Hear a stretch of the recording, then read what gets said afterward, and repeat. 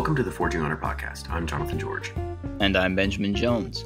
Here at The Forge, we explore what it means to live as Christian men. Along the way, we'll be doing weekly challenges to build character through action. We are by no means experts, just two young Christian men trying to make sense of a wild world. That's right. We're doing our best to learn and hope you'll join us on the journey. If you want to get directly involved, go to forginghonor.com to find information on how to join our community. This is episode 14. I have some notes.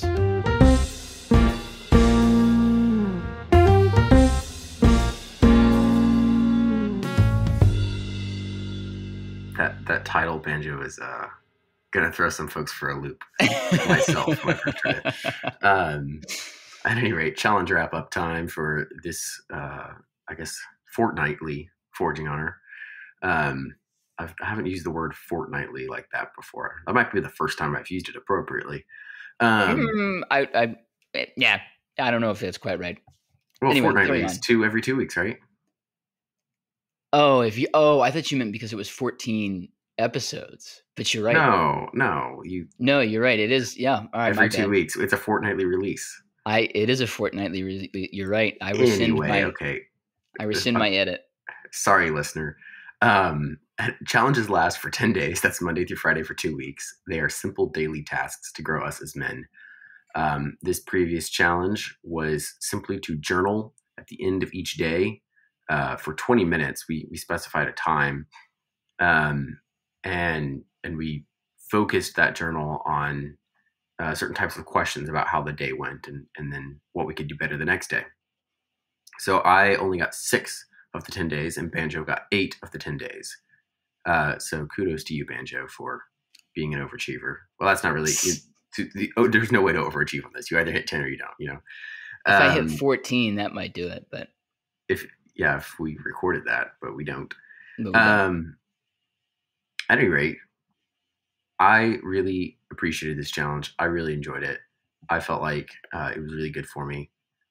What was your experience like, Banjo? What did you journal on, and kind of what was your process?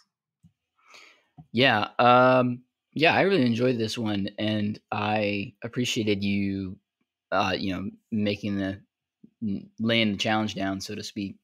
I really like the questions and the idea of this is, what did I do well? What do I need to improve on? What didn't I do well? That kind of thing. I really liked those questions, and it was pretty helpful for me. One of the things that I think surprised me was when I've tried to do journaling nightly in the past, I've often felt like, this is another thing that I got to add on to it. I just want to go to bed. And really with this challenge, I really appreciated the chance to look back over the day and to think about it and to process it. And so this, I don't know if it was the particular set of questions or maybe it was the time spent or what, but what kind of questions are you asking yourself? Well, I interrupted you, but that's a good question. No. Just the questions that you had recommended we ask. What did I do well today? What didn't I do well today? How can I improve tomorrow? And looking at those, I think the questions that I was additionally asking myself were things like, was I Christ-like in my relations to my wife today? Am I laying down my life in a good way? Am I following out the scriptures in these different areas? Another one I was asking myself was, am I doing the things I say I want to do? So one of the things is I have different writing projects, and part of what I want to do is to send these writing projects out to folks so that they can maybe one day, Lord willing, get published. And I've been saying I want to do that for a long time, and send some of these notes out. And after journaling this week, I was like, no, I got to start doing this. I can't just say I'm going to do it. I got to actually start doing the process. So I felt like the journaling led to action, and I really appreciated that. But what was your experience like? Well, similar to with the journaling leading to action. I wasn't asking exactly the same questions as you, but one thing that I started doing with mine was kind of at the end after I worked through some of these questions, setting some goals. Um, and I found myself one, I was writing the same goals most evenings because over the span of a week, like you might have a goal for the next day, like if you have a big thing to do or a big project, but most of my goals typically need a few days to be accomplished. Um, which means Yeah. if I'm going to work on them, I have to constantly remind myself of that. And the main thing was, I think I'd appreciated about doing that, working through those questions, um, and then doing that right before bed was I woke up thinking about it. I woke up going, man, I said I was going to do X, Y, and Z. And I said, I didn't do this thing well yesterday. I want to do this other thing well today. Um, that was really impactful for me. That I noticed a distinct difference in my days following a day of journaling or following a journaling evening versus the days where I did not journal over these 2 weeks. Yeah. And when I tell you I noticed a difference, like it was night and day. Like so, for Mm. example, um, uh, wasting time on my phone, Mm. being on YouTube or something. I had that same one. The days where I had journaled the night before, like it was basically zero. I mean, Yeah. it was shocking the difference. That and I just didn't even want to grab my phone because I was motivated to go get the stuff done that I had said I would do. And I felt like, I don't know if you felt this way, but I felt like the day that I wrote that down in the journal of, oh man, I'm spending a lot of time on YouTube, it was like, well, the thing that made me aware of it, I feel aware of it in the moment, but when I'm looking back over my day, I mean, like, what did I accomplish today? What did I think about today? It's like, oh, I spent way too long on YouTube. Like, Right. I don't want to write that down. I don't want to be Well, it that forces you guy. to kind of confront that. It's also nice because you get to see the little victories you make when you do Yeah. accomplish a goal that you set. And that's so satisfying because you said, "Oh, I wrote this thing down that I want to improve on." So another thing I realized was, I'm looking back over my journals. It's remarkable how quickly you forget some of this stuff. Hmm. Actually, you're like, "Oh, I wrote that down." But I had some, I had set some goals towards spending better time with my son. Just Hmm. that was one of the things I felt like I could improve on. Just because I had not responded well during the day that day when he'd come into my office and he wants to play. He's just over a year old, right? Yeah. And I was like, I didn't snap at him or anything, but I kind of blew him off, just ignored him. I didn't Right. give him even a moment of full attention just to say, hey, son, I love you. Now I do have to do work, but I just kind of, pushed him away. And I remember thinking back to that going, that's not the greatest thing. Like because what he sees is he sees his dad looking at a screen. I work from home on a computer. Hmm. So he sees his dad looking at a screen and shoving him away, Yeah. right? He doesn't see his dad moving his attention from the screen to to him, his getting that full attention of his father, even for just, a couple of seconds, and then his dad being able to go back to do his work, right? And I Yeah. don't know, that was something that I really felt like that was good. So I realized the next day, I worked through how did I do on that? Because he always wants to come say, hey, oh, I think I did better because I can remember distinct moments of, yeah, pick up my son, say, hey, I love you. And then, all right, now he's happy. He'll go around his way. All he wanted was a hug or something. Yeah. He wanted that attention. Exactly. Yeah. So With that was helpful for me. yeah, with that, do you feel like one thing I noticed for myself with journaling, like, we kind of talked about how there's when you have the same goal, over 2 weeks, and you don't necessarily see huge improvement over that, over those 2 weeks. Did you feel like you had place in your journal? I didn't really think about this until just now, but did you have a place in your journal for grace? That makes sense. Like, not just like, oh well, not grace in the sense of like, oh well, I didn't. It's okay that I didn't do this because da da da da da. Um, Making excuses, but more grace in the sense of like, I know I didn't hit this mark that I was aiming for today, but God's grace is sufficient for me in this way. Because I feel like is when you have that, when you have a journal and you have this kind of record of, what you did well, what you didn't do well. For me, looking at that record, it was like, I mean, it felt like a tablet, like it was carved into stone. Um, and I often, I think, came away with like, well, I have to do better, and I must be better, and which could sometimes it would slip into this kind of like, I need to work harder, I need to put my righteousness into works. But how do you think? Is there a way to do journaling? What does it look like to do journaling with grace? It's an interesting question that I also had not really considered until now. I'll tell you this: thinking through the practicing of the journal, that process. There's a reason I said the what questions and not why questions. You don't start out by asking, why did I not do well today? Right? That has Mm, an immediate assumption mm, that you're not doing well, that you're not, right? You don't ask, why did that go wrong? right. Why did this thing at work go so terribly, or whatever it was. In the same sense, you don't ask, why am I so great at, who I am? That's just Mm, why questions are not productive in that way. And I think it's built into the form of the what question to allow yourself a little bit of that room. Because if you ask, what did I do well today? It assumes one, there is a standard, but it also, the next question, what did I not do well?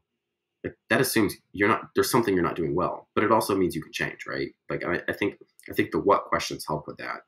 mm. Um, on that note as well, it's the the fact that you are working through these goals and these ideas, you're able to see that's something maybe that you did not do well or you did do well. That's a direct reflection. It gives you something to work through. Um, and I think it's not a bad thing that drives you to action. I do think you have to recognize, oh, maybe I set a goal that was too lofty, right? Mm, mhm. So there was one day where I go, I have this goal. I had a long term work goal, but I knew like there's no way I could achieve it in the next 24 hours, right? Right. It's going to take some study and some time. So I kind of laid out an idea of over the next month or two, here's what I want to accomplish. And so now that's there, that's just sitting there. And, I've flipped back to it and taken a look at it and written out little pieces of how I've done with that. Um, but I think, right, a goal it's just a goal. It's not sinning to not achieve your goal. It's what would be sin is if I went out and swore on the Bible that I'm going to accomplish this thing, right? I'm not doing that. I'm saying I am setting out to achieve this goal by God's grace and power. I think I can do it. Yeah. Um, I don't know. I think that's not necessarily a complete answer. I guess what I would say is I don't necessarily feel the need to say, quote unquote, give myself grace on something that one isn't a moral requirement anyway, and two, it's already built in that it's assumed I'm going to fail at certain things. Does that make Well sense? so I think So that was convoluted, but I'm so maybe I should clarify my question too, because I'm not so much thinking of giving my giving myself grace, I guess. I don't think. In the sense of like, well, I didn't accomplish the task that I set out. right. I didn't build the table that I wanted to, but Did you more. try to build a table, Banjo? No, I didn't try and build a He goes, table. It I was will become a woodworker now. I'm gonna be a woodman in 4 days. No, but more like, And one of this the journal things. worked really well for you. Let me tell you what, he learned an entirely new skill he never tried. I'm a whole new man. Um, Hey, I'm looking at like a beard and flannel Banjo. You're just over here. Lumberjack Jones, they call me. Um, no, but more like, like I kept thinking of, man, I'm really impatient. I kept seeing the ways that I'm an impatient person, and at the end of the day, it'd be like, well, I want to be better at being patient. And then the Mm, next day, I would be like, but I'm not patient. Like I still right. am constantly failing at being patient. And so, I can't give myself grace for that, but I Mm, need to mm. rely on the Lord's grace for that. So Um, something that is more of a moral failing. I mean, right. in a sense, You know, impatience is grows into much. I see what you're saying. I think in that sense, turn to Scripture, right? Don't turn to yeah. your journal, because like you just said, it's not on you to give yourself grace. You Right. can you can work through why you might not have achieved a goal that you set, why you didn't accomplish some deadline, right? You can work through that. Yeah. Um, and that's in some sense, I mean, that's just part of life. But yeah, working through your moral failings, if you're noting that regularly in your journal, turn to scripture. Don't turn back to your journal, right? Right. Don't turn inward. Yeah. The purpose of the journal, in my mind, is look at what happened during the day in the previous 24 hours, or maybe over the last week, if there's been some kind of long term thing.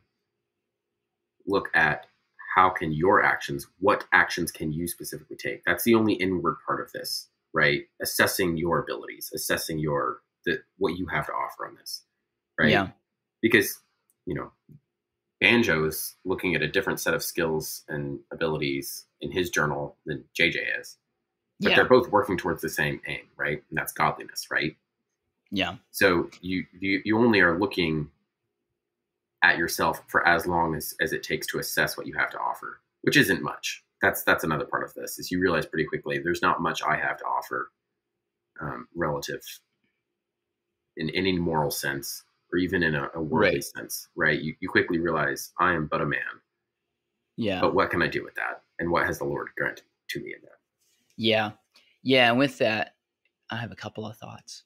One of the things that I've been thinking about this week is as I continued my nerddom studies through Kierkegaard, I read Fear and Trembling, which is his treatise on. By the way, I feel a deep need to give an apology to all of our listeners because I think last episode I said that the quote subjectivity or truth is subjectivity. I think I said was from Fear and Trembling. It's not.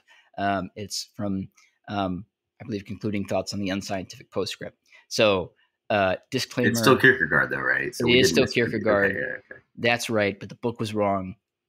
My conscience weighed me. Um, He got that in his journaling. That was his goal all week. that's the that was the one I couldn't shake. That was the one I needed grace for. The most Um, moral failing of it. He made Kierkegaard. um, but in Fear and Trembling, one of the things that he's talking about is the issue of this comes up in Sickness Unto Death too, some, but the issue of the in there's we have this concept of universals of these are always the right things to do.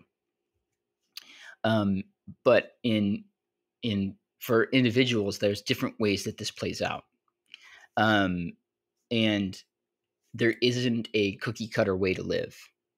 There isn't a cookie cutter life, so to speak. So we can't say that the way to live life is if you do this thing, and then if you do this thing, and then if you do this thing, then you're good. You know, everyone has to, as the Bible says, work out their own salvation with fear and trembling. And the example he uses, which is a fascinating example that I really hadn't given enough time and thought to, the example that he gives is Abraham and Isaac, where Abraham is told he must sacrifice his son. And there's the whole book is just kind of working through what does that mean. But if you think about it, what Abraham is being asked to do there in a sacrifice of Isaac, is essentially being asked to murder his son. He's being commanded to murder his son, as far as he understands it. He knows that's not what is going to happen. He believes that God wouldn't have him murder his own son, and even if he would murder his own son, then somehow God would bring him back from the dead. Because he has that kind of a faith in God. It's interesting though, because that piece of the story isn't actually revealed until much later in Scripture. Like that's something that right we aren't told in the moment of the story. It's like, wait, he's just going to go through with this. But Abraham doesn't know it either. Exactly. Abraham's going through, and he doesn't tell anyone either. And when Isaac asks, "What we don't have a lamb. What are we going to do?" And Abraham says, "God will provide." It's a statement of faith. But he doesn't tell Isaac what the plan is, what God has told him. And so one of Kierkegaard's points is, hey, from a standard perspective, from a basic perspective, what Abraham did was wrong. Like, he was told to go murder his son. He went up the mountain with intention to murder his son. and he didn't tell anybody. But Kind of Abraham wasn't sketch. Old man takes son up mountain. right. But that's not what Abraham was doing, is Kierkegaard's point. He says this is not, he wasn't going to do that. He was acting in faith. He was going to sacrifice his son. It was a moral obligation to God. But part of his point is, part of Kierkegaard's point is, that passage is often taught as, well, Abraham is a great man because he was willing to sacrifice the very best for God. And Kierkegaard says, this is a terrible sermon to preach from this passage, because if that's what we preach, then what we're going to end up with is a whole bunch of parents going out after the Sunday service, murdering their children. This is because they'll be sacrificing their best, right? It's true. And in a way, side note here, in a way, you see some parents do that, not in a literal physical sense, but in a sense of they sacrifice their children to the aims of their society, or the aims of, Sure. Even in church, you'll see parents that are, how do I put this without offending a whole lot of people? well, it's the parents that sacrifice kind of their individual child for the sake of the universal church, if that makes sense. Individual child. Okay, yeah. Let me tease that out a little bit, because in Christianity, there's the tension. It's good. There's the tension between the individual is very important, right? The individual, it's essential. It's very essential. And yet the whole body of the church is also very emphasized, right? So it's neither individualism, nor is it collectivism. Collectivism, correct. And I think a lot of, at least in the West, it's easy for folks to swing way one way or way the other when it comes to Christianity. And you see parents do both of those things. And you see children, I think maybe it's more the rebellious spirit of children to go the direction of the individual. And you see that still, like that's very common. In especially some, I'm in a very conservative church, but in the more conservative churches, the individual is lauded above all else. Because, and I think for good reason, because as the collectivist mindset has kind of overtaken society for the last decade or so, which I don't know if folks realize that that's happening. Well, it's weird. People act like they're individuals, but on the other hand, they become collectivists, and it's the weirdest thing. On the other hand, I agree with you, but I think if in some collectivist churches, or not collectivist churches, in some conservative churches, there is a temptation to not understand all people as individuals. Right. We can just put enough gospel on this, and then that person is fine, Well, that's not quite, I can see what you're saying, but I'm thinking of families where, where male headship verges on cult-like power, right? Where the man is the head of the household to the point that every decision that is made must be made by the man. And then all children and women lose all sense of individuality, right? Their personhood is lost in the man. It's possible to do it the other way too, right? But there are churches out there where it's not about the gospel according to Christ, but the gospel according to this pastor, right? And if you're going to be a believer, and again, I think this is where you're spot on. If your children are going to be saved, you must do this, right? You have to send them to this school. You have to buy this. I've seen that curriculum. You need to wear these clothes, right? And if you don't, then your kid is in jeopardy, right? Well, or the parents also, and the parents will honestly feel that way. Oh, I should put my kid at a Christian school, or else they're going to turn out bad. Right. What's shocking is if you look at statistics across the nation, children coming out of Christian schools are no better or worse when it comes to major markers such as divorce rate. Yeah. Kids that went to Christian school have the same divorce rate as um, dare I say pagans that went to pagan schools. But I think this is where your point is well taken, because one of the things that, you know, both of those groups can miss is what is one of the things that's required of a Christian faith is individuality, in the sense of the individual in Christianity is the one who stands in relation to God, right? The individual has the faith. Right. It's not, you do not have the faith for your son. I do not have the faith for my wife. Or Those those choices have to be made individual to those people.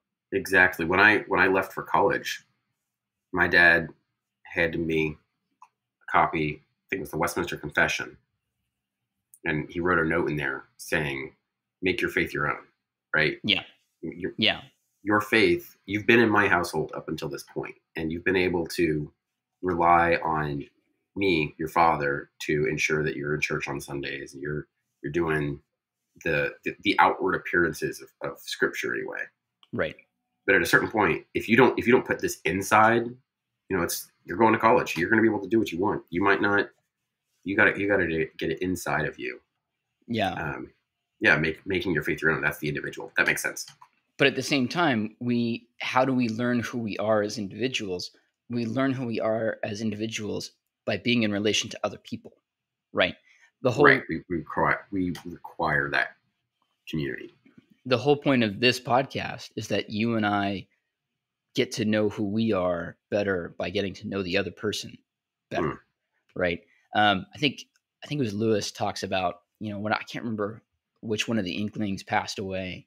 One of the Inklings passed away, and C.S. Lewis said something to another one of the Inklings, something along the lines of, you know, I'm really sad because I'm never gonna get to know you um, the same way again because this other person is dead, right? This person who had passed away brought something out of this other Inkling that C.S. Lewis couldn't bring out of this other Inkling, right? And so C.S. Lewis, in the relationship of the three of them, all three needed to be present to bring out something whole. And so, in the same way, we get to know each other better through other people, but we can't live our lives through other people. And this is what I think, the journaling exercise is so helpful, because if there's if there's one thing that we're missing in modern life, it's a sense of self-reflection on our soul, you know. Well, we have a false sense of that. We Yeah, self-identify, exactly. right? But 100%. see, Yep. the difference there is, you use the word self-reflection. To self-identify is to say, I am this, I'm with right? those people. Right. Um, I'm part of this group that makes me special in who I am. Yeah. And I think that's, again, one of the reasons I like the what question so much. I think I heard that, maybe it was an Art of Manliness podcast episode. I I think can't so. remember. I think I heard that one too somewhere. If someone other than us listens to Art of Manliness and knows what episode we're talking about, please send it to me. I want to link it in the show notes or in the Discord or something. But the thing I loved so much about the what question, right? It doesn't focus on anything beyond my actions, right? Hmm. It doesn't say. I mean, it can focus on I guess how our internal actions, maybe our reactions to something, in the sense of my emotional reaction to my child coming up to me while I'm at work. But it doesn't focus on why am I the way that I am, right? It doesn't focus on me in this existential sense. It focuses on what can I do to improve. Does that make sense? Sort of, but It just phrases the question a little bit differently. It's not like it's not end all be all. It's yeah. enough of a phrase change, I think. But I think what I disagree on, and this may just be a personal preference, but I like the existential questions. That's Time and place for that. That's what I love. So There is I'm my current obsession, because every podcast I have a new obsession. Um, but I my hear current that. Yeah. It's been every 2 weeks. every Banjo two finds weeks, some new hobby, a new book to back it up. sticking with the theme. I mean, that's what we do here, That's what honestly. we. So. Yes, this is the Ben Jones Obsession podcast, um, co-hosted by a very patient man who's willing to put up with it. I enjoy Uh, it. I enjoy it. Don't but flatter this yourself too much, though. That's right. That's right. Uh, no, this week's obsession is Hamlet. So I have been there's a brilliant London production of Hamlet that's on Have you heard of this YouTube. guy called Shakespeare? I mean, the guy is incredible. wrote this play like Hamlet. It's pretty I similar know to the Lion it's King, or it's kind of underground. yeah, It's it's kind this of like very niche thing.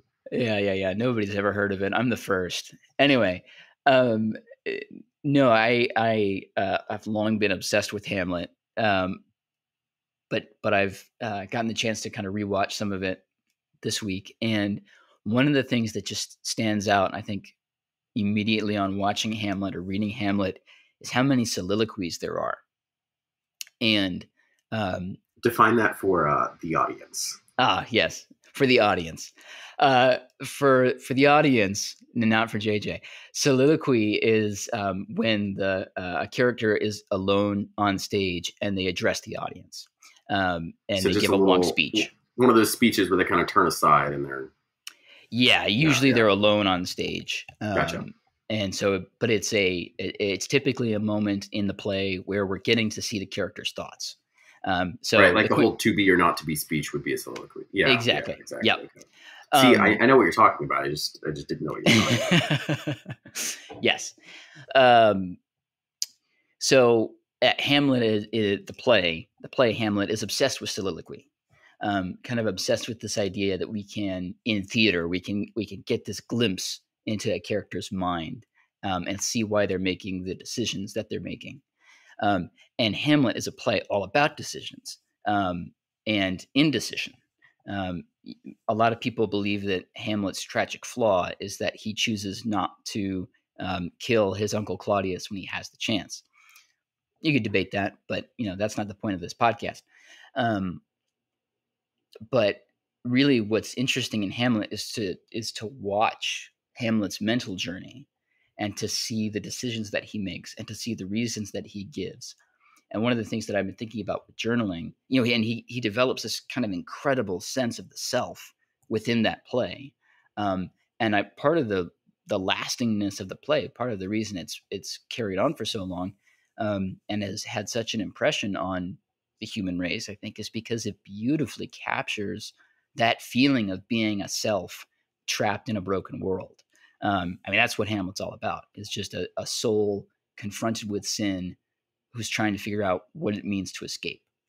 Um, and really, that's where the to be or not to be question comes in. Because if sin is in the world, if life is broken, um, why why do we stick around? And Hamlet's trying to figure out the answer to that question. And I think the play is actually much more optimistic than most people think. But that's again a different podcast. So Anyway, you were going to say something. oh, I was going to say something. Sorry. So anyway, the it strikes me that journaling is an opportunity for us to soliloquy a little bit. It's Okay. it's a little bit. See, there was a point to that long setup. I was like, where is this going? Yeah. I was just thinking, there's a chance for us as we journal to get this look into our brains and to say, okay, this is who I think I am, right? This is who I think Scripture says that I am. This is who I think God has made me to be, and this is why I'm making the choices that I make, right? And there's that why question, Yeah, yeah. I want to push back on that a little bit. push, I'm push. going to say I won't say there's never a time and place for those why questions and those kind of that more inward existential focus, those to be or not to be questions. Though if you're dealing with that question, then talk to someone. Yes. So when it comes to those existential questions and self-focus, one thing I've heard recently, and I think this is a Jordan Peterson thing, which love him or hate him, he's a good psychologist. Um, he was saying in the world he's in anyway, in the psychological literature, Right. um, to focus on oneself uh, is the same as how do you put it? I think it was misery, self hatred. The more you focus on yourself, the more miserable you become in the clinical literature. And he equates that to, when you're focusing on yourself and you notice more about who you are as an individual. Um, it's the same as if someone pointed out and said, haha, that's embarrassing. Look at them. Look at that thing about, right. But you're doing it to yourself. So it's all the worse. Yeah. Um, so but again, at the same time, you know, even though that's the case, like there's a sense, and he even advises young men to journal. Yeah. So I don't think he means don't ask those existential questions because then you'll be miserable. But I think he means too much of that and too much of that intense focus, putting yourself under the microscope like that, um, can produce that self-loathing. Unless, and this is my unless, not Jordan Peterson's. My unless is unless you can refocus that somewhere else. And this is, I think, is very important. This is why it goes back to earlier. We turn to Scripture. So Yeah. when we focus on ourselves, right, we see our self-loathing, we see our sin, and that's good insofar as it allows us to identify that we need Christ and that we can improve, right? As we ask these questions to ourselves in our journals, we can track the progress of we are improving, right? We're not perfect, we are sinners, but we are being sanctified. We can see that progress, and that's a glorious, beautiful thing, right? We get Yeah. to focus on Christ rather than ourselves. Isn't that amazing? I get to look at a perfect thing rather than at myself, and I get to try to be more like that perfect thing. And Yeah. then when I look back at myself, I shouldn't say, "Wow, look, I'm not perfect." I can say, looking through my journal, "Look how far I've come, and look how much further I get to go." Yeah. So it's really interesting you say that, because that's essentially what Kierkegaard says with some twists. Kierkegaard We've says come this. full circle. Yep. 1849, The Sickness Unto Death. Read it. Um, it's really good.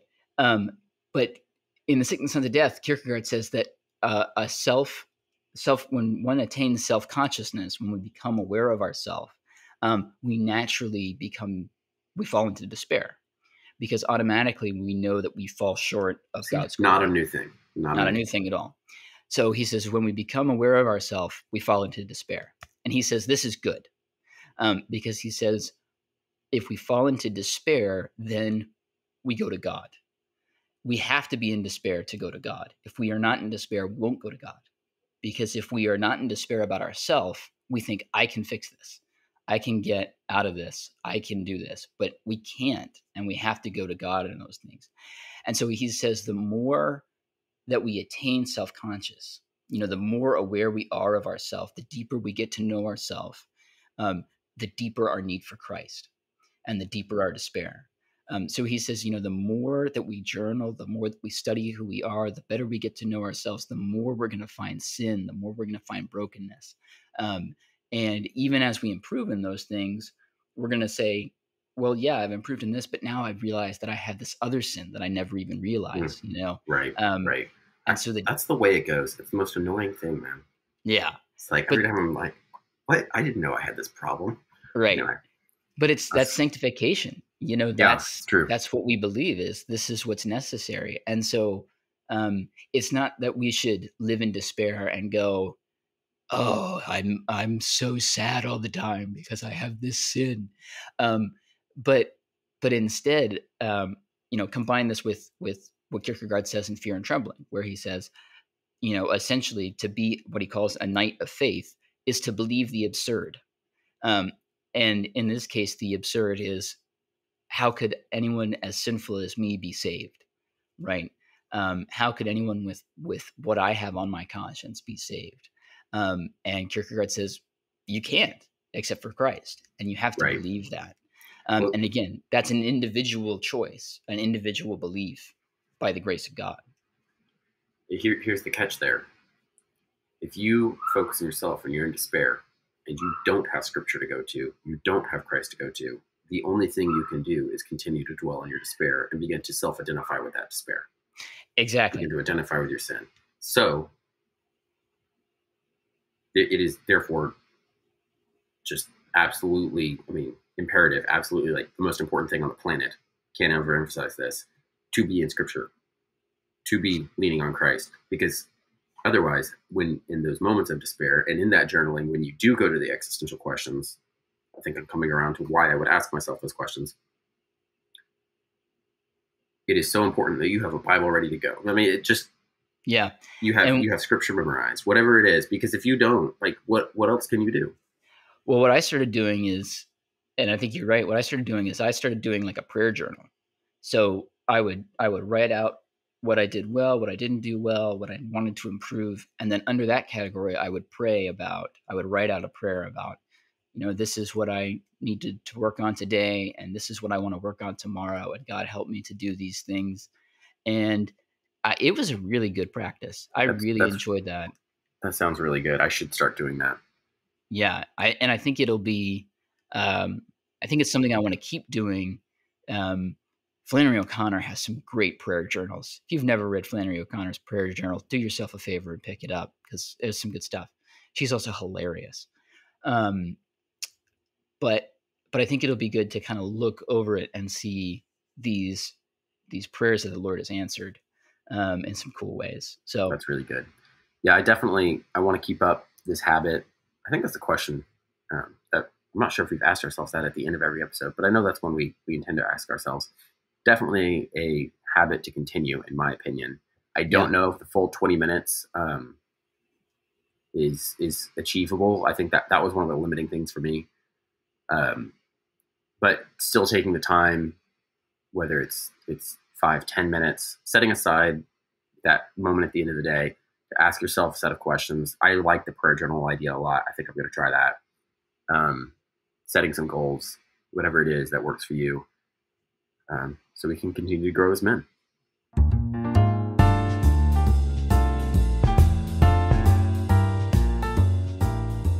All right. For the next challenge, well, let me first review. We have challenges last for 10 days. That's Monday through Friday for 2 weeks. They're simple daily tasks to grow us as men. And this next challenge is being presented to us by our very own Banjo. So, yes. Well, I came to JJ this week and I said, look, I in have some tears. in tears. I said I'm in mourning.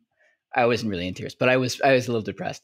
For those of you who are in the literary world, you may already know uh, the acclaimed author Cormac McCarthy passed away just a few weeks ago, um, and he was a literary giant in the American scene. Probably, many consider him to be the greatest American writer in the basically since Hemingway, since Faulkner. He's just an incredible writer. He's written many books, and really changed the landscape of writing, and is going to have a really big impact on um, literature and American literature for the next, people are saying 200 years. I mean, he's really good. Um, and he's an incredible writer. He's one of my favorites. I've been studying him for a little bit now, just the last few months, trying to get a handle on some of his books. And he's written some. He's Let me put it this way: he's often known for writing very masculine books, um, and a lot of literary critics judge him for that, but I think we can celebrate him a little bit for that, because there's some really just incredible things that he's written about what it means to be a man, and what does it look like, and really, even though his characters are often male, his stories are often very masculine. We could say he's really not writing about men so much as he's writing about the human spirit, and writing about deeply flawed characters in a deeply broken world, and trying to see if we can still make some hope out of that. So, my challenge that I would like to present to the group is to read a Cormac McCarthy book in these next 2 weeks, or at least start one. We got 10 days for the challenge. And so the goal would just be read a little bit each day. I don't even think, maybe read 5 minutes, 10 minutes if you can. He doesn't write very long books. No, as long as you're not picking up. Should be pretty easily, in my opinion. Yeah, as long as you're not picking up like Suttree. I think that's his longest one at like 500 pages. Okay. Everything else he writes, he should be able to finish in 2 weeks, I think. Yeah. Probably. Let me give some advice on this. If you've never read Cormac McCarthy, if this is your first time hearing his name, let me just give some warnings right now.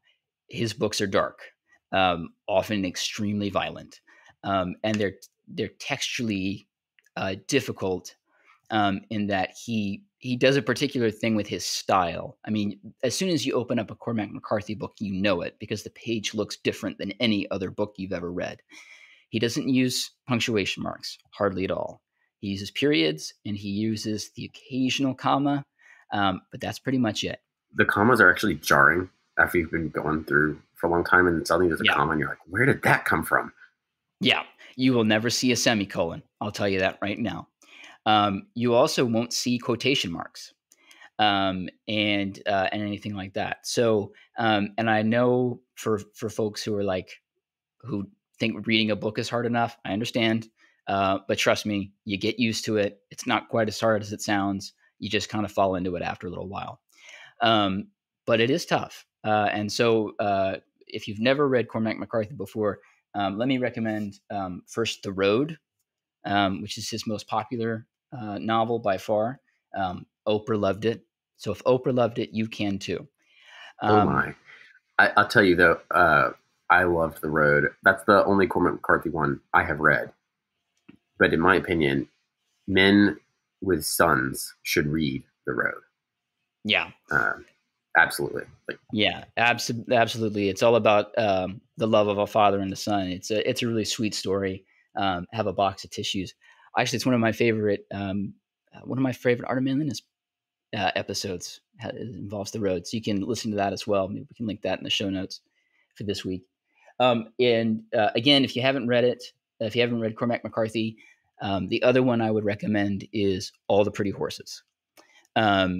It's the beginning of a 3-part series called the Border Trilogy, following a young boy who goes on an adventure in Mexico. It's another one of his really popular books, but it gives you a really good taste of his writing, and it's a really exciting story.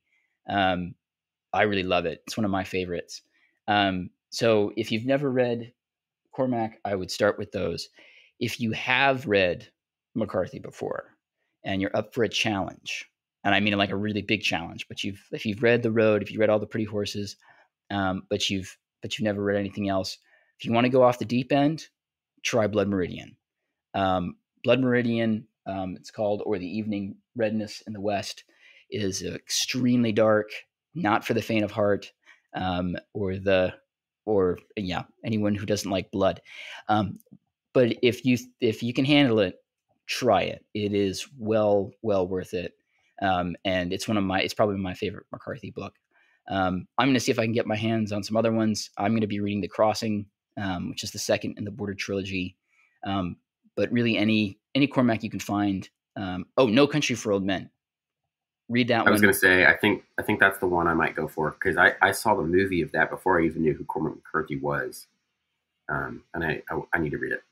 Yeah, excellent. And the movie's great too. If you are reading another book and you want to watch that movie in preparation, go for it, because it's a great movie and does a really good job of adapting the book. Anyway, so read Cormac McCarthy. That's the challenge. Very good.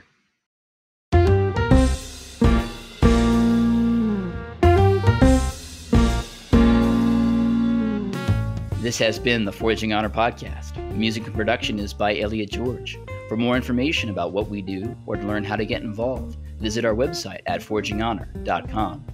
If you enjoyed the show, make sure to like, subscribe, and give us a rating to bring others into the Forging Honor journey. On our website, you'll find information on how to do the challenges alongside us, as well as links to the many resources we mentioned in the show. And we do make a small amount from any purchases you make through our website links, so thank you in advance. Thanks for taking time with us today. We hope you'll take up the work alongside us and join us in the task of forging honor. We'll see you next time.